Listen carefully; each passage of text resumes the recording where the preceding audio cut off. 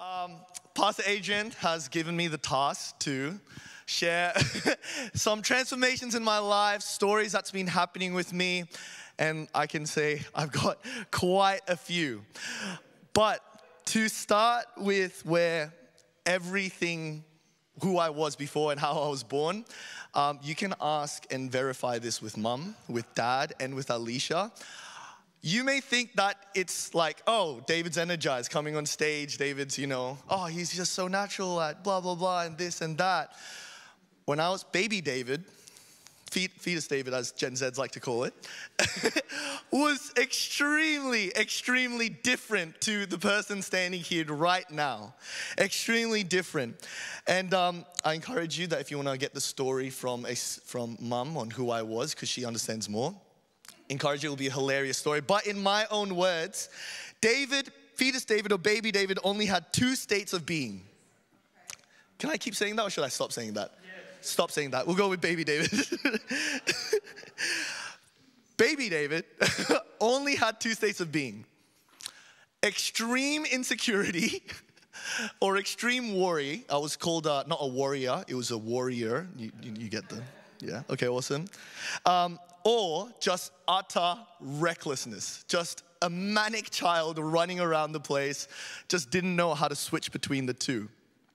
And I think the best example of this, we often have a joke told in our family, and Alicia and I like to say it a lot, it's that when I was born, I stole all the height. When Alicia was born, she stole all the confidence. And for some reason, that always comes up when I'm at young adults and Alicia's speaking with joy and, making jokes here and there. And I'm here just like, oh, I wish I could be like my little sister. No, she was born with amazing confidence. And this is so clear when it came to swimming carnivals. Do you guys has anyone here participated in a swimming carnival if you're Australian? Yeah? Do you know the nervousness that comes up of starting on the block and racing? You do not want to experience it. It is terrifying. For me at least. But for Alicia, she saw it as a challenge. Mom used to say it like this, Alicia, in the first swimming carnival, it's a very different experience between Alicia and I. Alicia came up to the starting block and she, let's say, wasn't a very good swimmer. But the point is, she believed she was. She really believed she was. So here she was coming to the swimming carnival and Alicia goes, Mom, I can do the 50 meter. And 50 meters for a little child like this small, especially, yeah, anyways, is a really long distance. And she's going ahead and she's going, Mom, I can do this, I can do this. Mom literally had to grab her hand and pull her back going, no, you can't do it. Like, imagine a mom saying that you can't do something. That's how much confidence she had in herself.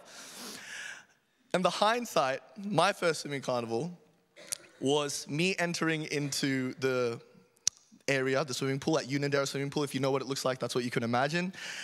And going, Mom, I'm not doing this. And I'm in my trunks, we've got the Speedos during that time, which was very flattering.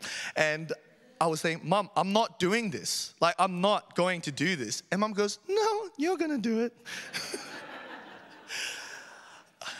I go up into the lines that you race, start going for the 50 meters. And I'm telling to my friends, I'm just here just for Mom, just get her satisfied. But I'm getting out of this line soon. Like, I can't do this. Mom comes back again and goes, no, you're gonna do it.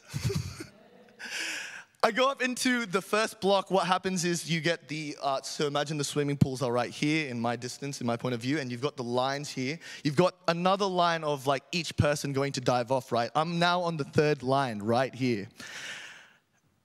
And in that very moment, I'm sitting down, I'm like, oh no, it's going to happen. They're gonna call me up. I can't back out down now. In the natural David response, I get up, I walk to the nearest bin, I open the bin, and I just start heaving into the just constant, I didn't even eat breakfast this morning, so I don't know what was coming out. It was like bile and it was just disgusting. The teacher had to bring me in and go, bring David along and come to mom and go, he doesn't need to do it if he doesn't want to. He doesn't need to do it. He looks so scared, Lydia. Please don't let him do it. Mom goes, no, he's gonna do it. He goes to me and mom goes, you've got God inside of you. You need to be powerful. You need to be a warrior. And I'm like, okay, mom, I got this. To make things worse, I now am in the second line and I'm sitting down. Next thing is I'm looking at the people going off. After dry heaving, I completely, in a year 6 fashion, just pee my pants. And you just see this expanding yellow puddle go out. And my friends look over and go, yo, David, I didn't remember that place being wet. I'm like, no, rain. Rain was here before. That's what happened. That's what happened. And later, as you know, I go onto the block and I swim. And it went all fine and dandy. I actually won and went to, I won. And I'm like, Mom, I did it. And she goes, I know. But that was David. Every time there was some challenge happening, it was always me backing out and mom having to like have a stick and like, you know, push me to put me further. And each time there was a new transformation that came again and again until finally, you know, God's confidence is now being able to flow inside of me. It's not being relied on my mom anymore. It's now, hey, God, what do you want? So that's just to give you Exhibit A, David, and Exhibit B, David now. And the one thing I believe that was the key to transformation in my life to warrior David, if you guys get what I'm saying, is one thing, and this is kind of the main theme of everything. I believe the key to transformation to life was my journey to loving God zealously. That was the one and only thing that I feel like was what made me transform again and again. And what God brought me to. And I know if I was you and I was sitting on that and someone spoke up and said, you just need to love God more. The first thought in my head would be, oh, I already love God. I already go to church. I'm already going to church every single week. I'm giving 10% of my tithes. I even go to young adults. And so I go to church 2 times a week. I am so Christian. And to speak for the Asians people in here, yalla, of course la, I give so much. I give my children to the church. I put them in Sunday school. Uncle Roger even cook fried rice and give it to the friends. Oh, so good la, I'm so Christian la. That's trying to imitate the uncles that I lived up with. Thank you. Outstanding work. Was that a good Asian accent? Oh, please don't. Is there a camera there? I hope it's not recording. The worst part of it is that my best friend is watching right now and I know he's cringing. He's just watching and he's like, gosh, David. Hi, Tom. Good to see you. So loving God. But yet God says that the greatest commandment is, so if we got to the first Bible verse, and this is the foundation Bible verse, Matthew 22:36-40. I'm not sure if it's up, but if you have your Bible verses on your phones, Bible on your phones, turn to there. Very quickly, it's the Pharisees talking to Jesus, and Jesus. There we go. Perfect. Thank you so much. Teacher, which is the greatest commandment in the law? Jesus replied, love the Lord your God with all your heart, with all your soul, and with all your mind. This is the first and greatest commandment. Can we skip a few? We'll say the second is like it, love your neighbor as yourself. But the next verse is also a thing I want to clarify. All the law and the prophets hang on these 2 commandments. All the law and the prophets hang on these 2 commandments. When I first read this verse, I read it like this. Love the Lord with all your God. Hey, love the Lord with all your God. Perfect. Love the Lord with, and it was just static every time I read that. Never read the second bit. But as a group, can we read this together, love the Lord? So let's read love the Lord together. And loudly and passionately. You guys ready? Love the Lord your God with all your heart, with all your soul, and with all your mind. Now I'm summarizing that into love the Lord your God zealously, passionately, with every fiber of your being, love him.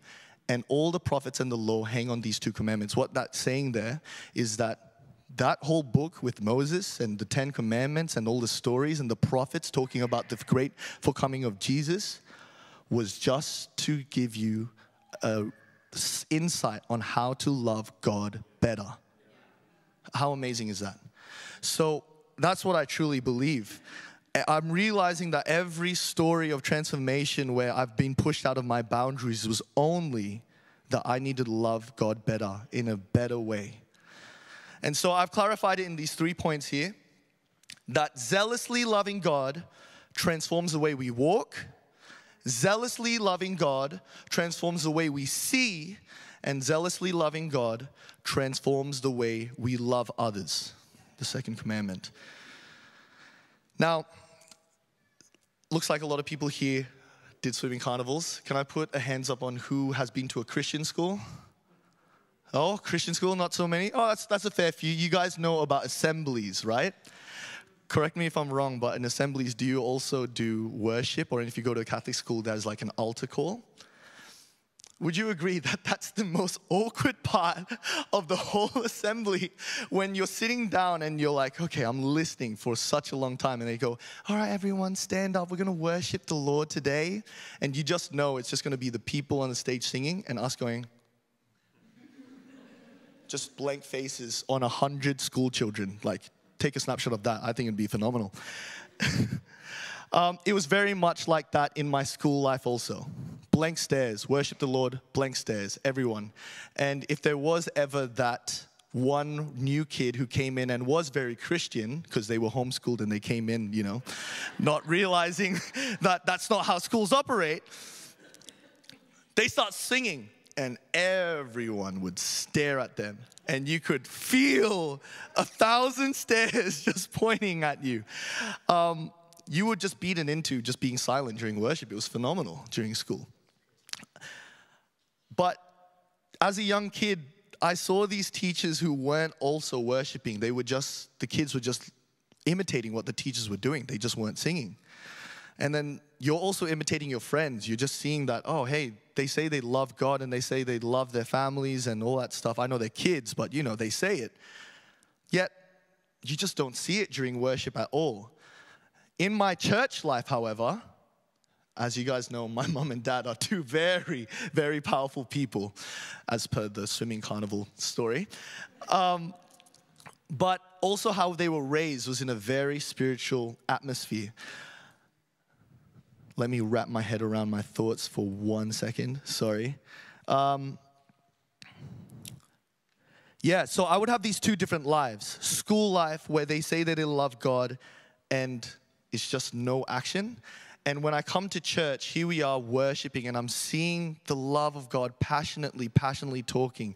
And I was seeing that I realized very early at a young age, and I'm sure you realize this too, there are two types of people in this world, two Christians specifically. Those who love God but don't show their passion, and those who love God truly, zealously, that they cannot stop talking about God because He's included in every conversation, just non-stop. You can't not talk about God with them. You talk to them. I'll use Mum as an example. Sorry, Mum, for putting you on the spot. It's going to happen a lot more times. You talk with God, and you talk with God. You talk with Mum. You talk with Mum. Close, I know. You talk with Mum and you'd say to her like, oh, hey, how was your day? And she's like, man, I had such a good prayer time this morning. It was so good. And I went to the groceries. I went to buy ice cream, but there was no ice cream there. And I knew God was telling me that I need to stop eating ice cream.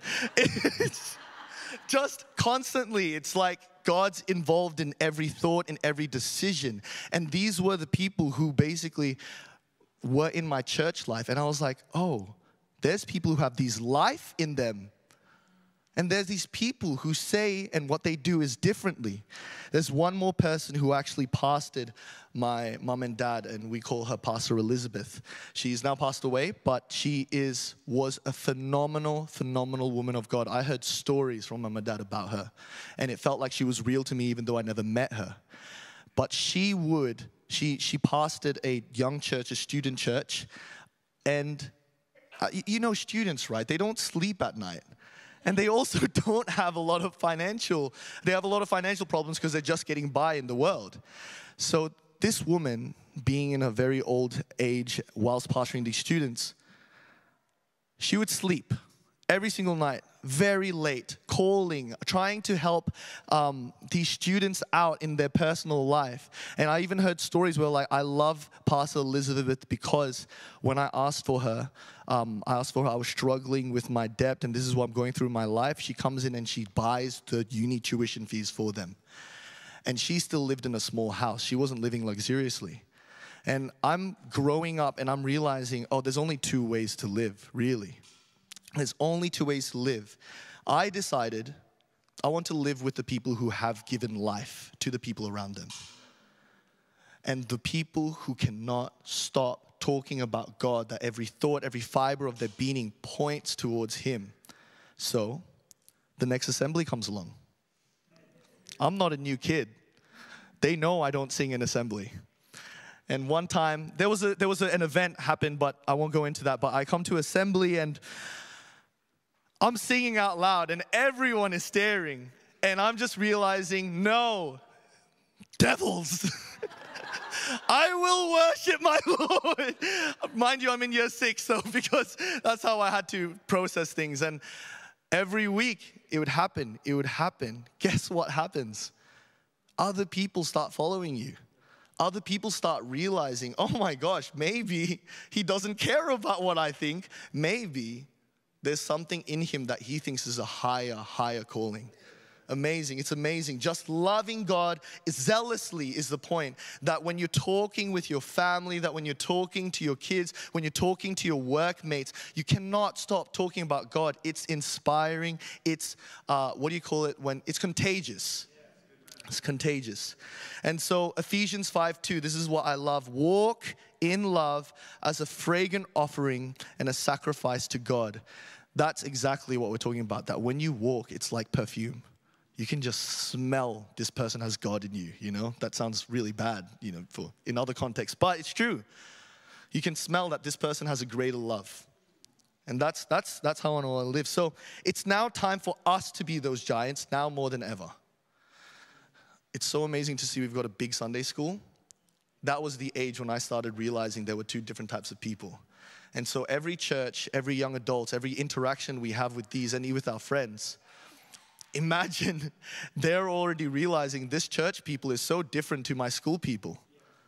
These people have life in them. It's amazing. So that's transforming the way we walk. Zealously loving God transforms the way we see. I think this is probably the hardest, not the hardest story, but it's a good one.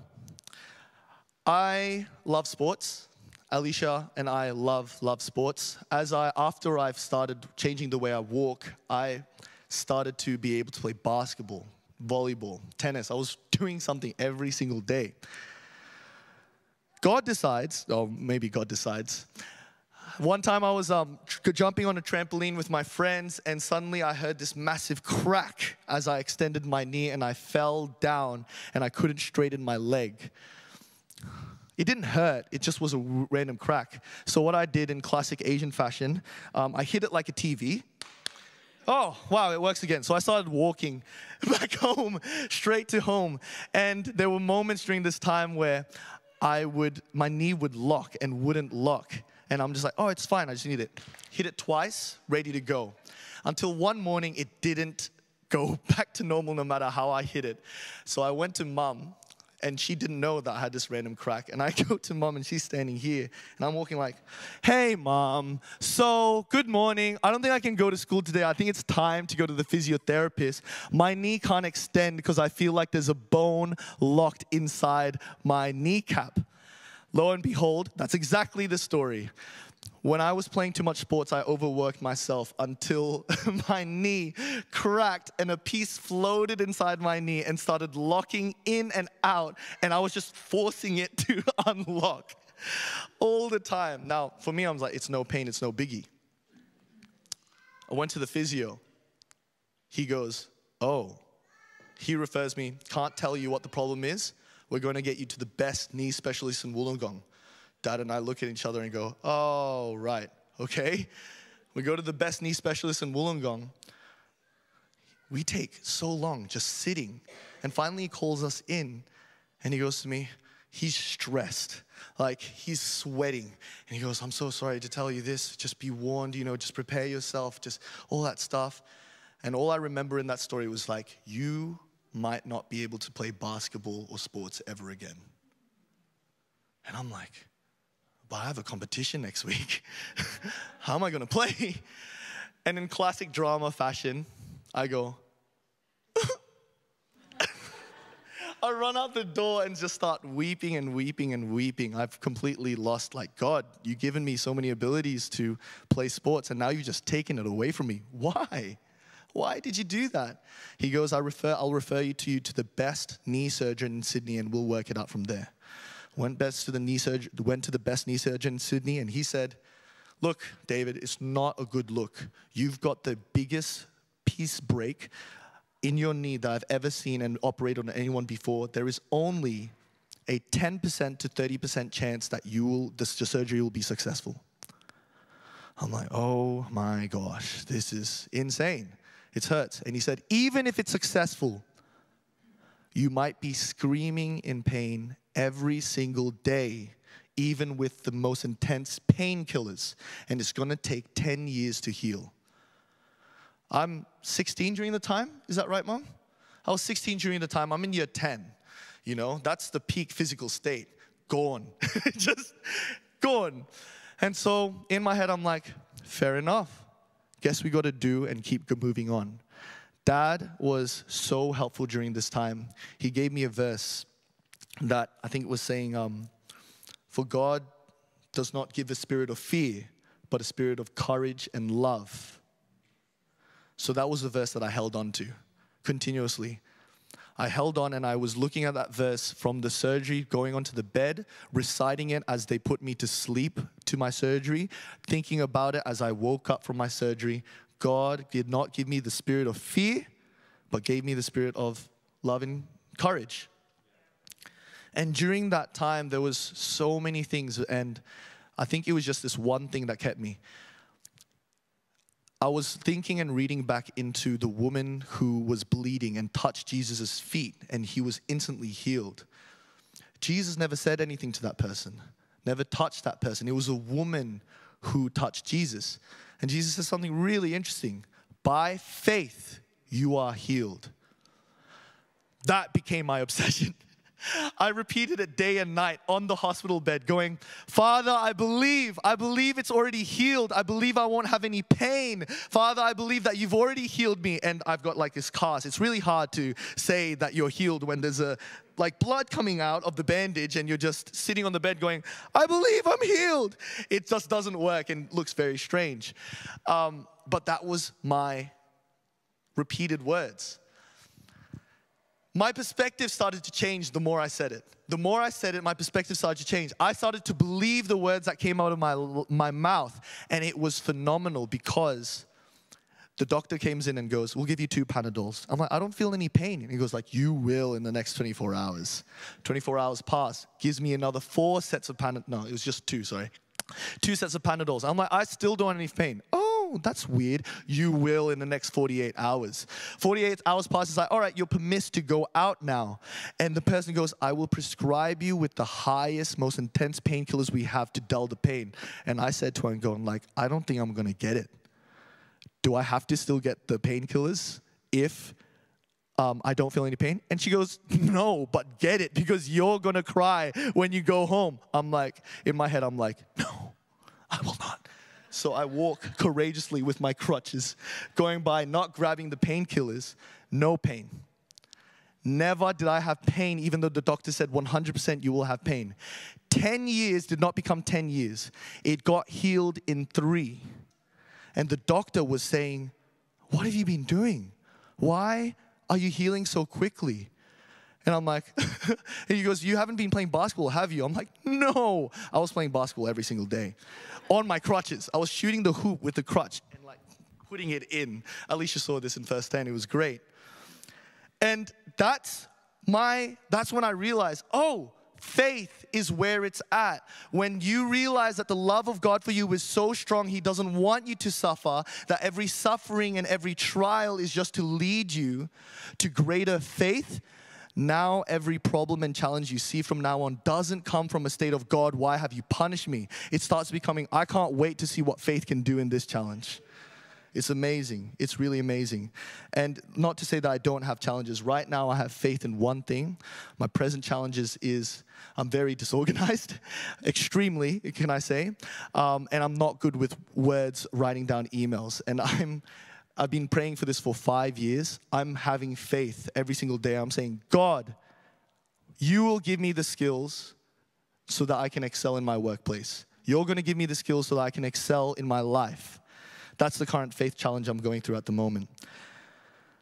And that's what I think it meant when God says all the prophets and the law hung on these 2 commandments. So when I think of that, I think of King David, who's the king, the royal, who's supposed to act like Queen Elizabeth. You think she's calm, all that stuff, right? King David loves God so much, he goes to the streets and starts dancing naked.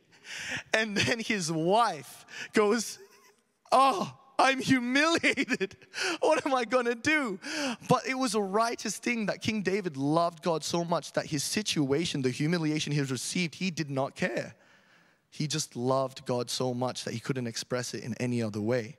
It's the same way when Paul was in Philippians, in prison and in shackles, chained. And he starts the letter saying, I am filled with joy and I pray joyfully every single day because of the love of God. Even though I'm bound by these shackles, it's a testimony to what Jesus is going to do next. Amazing. When we start seeing and walking by faith and realizing that by faith, because God loves us so much, we have faith, our troubles aren't so, it's just different. It's different. You're no longer tethered to, man, worship was good because the band was good. Man, worship was good because the singer was good. You start worshiping because you love God so much that no matter what, you will scream. Even though you don't feel anything, you know that He's real and you just keep shouting out loud, raising your hands as if He's standing right next to you in glory. When you pray, you don't pray based on how your friends like, oh, Father, we believe, da, da, da. You pray loudly as if He's a passionate friend who's coming and close to you and you're so excited to tell about the things that you have in your life, updating Him. It's amazing. Everything changes because God becomes real. Because God becomes real. So, zealously loving God transforms the way we see. No longer does the earthly things matter. Now, it's all about how close am I with God. Last point, zealously loving God transforms the way we love. I think this has been the most recent story after changing the way I walk, to changing the way I see, changing the way I love has been the hardest journey. And it all starts from, I led youth straight out of high school. And I was filled with passion, you know. I was on fire with God. You know that He healed me and I had so many things in my life. And as things kept going on, youth kept going on, and I kept doing things by my own works. I didn't have any people at that time because we only had a group of 5 and 7. I started, something strange started happening. I went from a mindset to I have so much love to give that I want to overflow it to other people, to start realizing, hey, I'm really tired to go to youth. I'm really tired at the moment. And that slowly turned into hey, I actually hate leading youth. I didn't fail to express this to my sister or my mother. I've started gaining this weird thing where I came to youth and I finished it and I, for some reason, had this hate inside me. Like, I don't want to do this. I was never asked to do this. Why did you put me in this situation? During the time, it was weird because worship was still on fire. The teaching was still going well. People were learning. People were receiving God. But every week, it became tiresome and I never wanted to do it anymore. this became a 3-year search. I woke up one morning and I said to Mum, she saw me in my eyes. Things literally started turning gray in my eyes. I went to Mum and she looks and I looked tired. And she goes, Sko, what happened? I go, Mum, I can't do this anymore. I'm out of love. That was the best words that could come out of my mouth. I wasn't depressed or anything. I'm out of love. So that became a 3-year search where I turned to psychology.